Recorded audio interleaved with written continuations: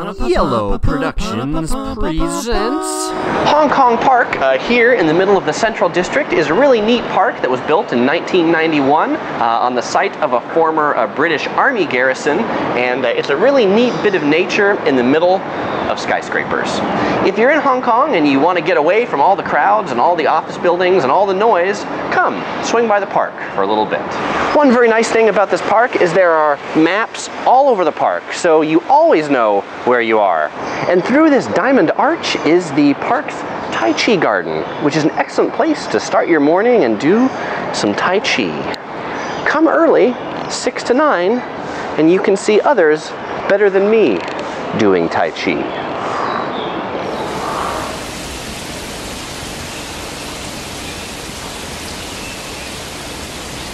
At the end of the Tai Chi garden is a vantage tower that you can see excellent views of Hong Kong, but there's a nice warning sign here to let you know that it is a 30-meter tower with 105 steps, and it requires strenuous physical effort.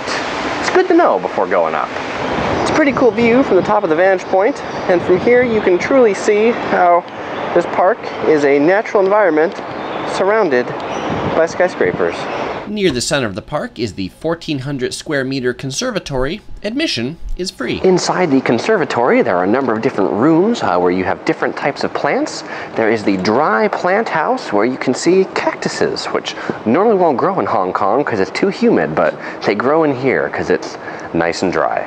If it's too dry in there for you, well, in the next room is the humid plant house, where you can feel like you're in a little bit more of a tropical, humid environment.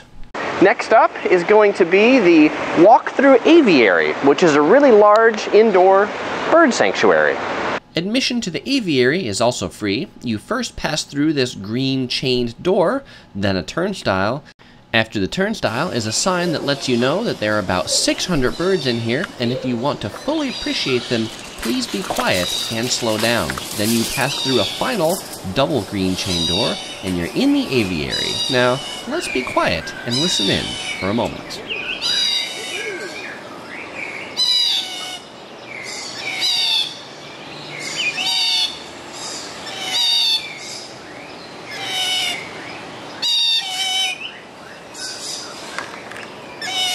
Here we have a pair of red lories. It's neat to walk through and just admire all the cool birds. The walkways are suspended up in the treetops, a perfect place for viewing the birds. I'll conclude this video by showing you some more of the cool birds in the aviary.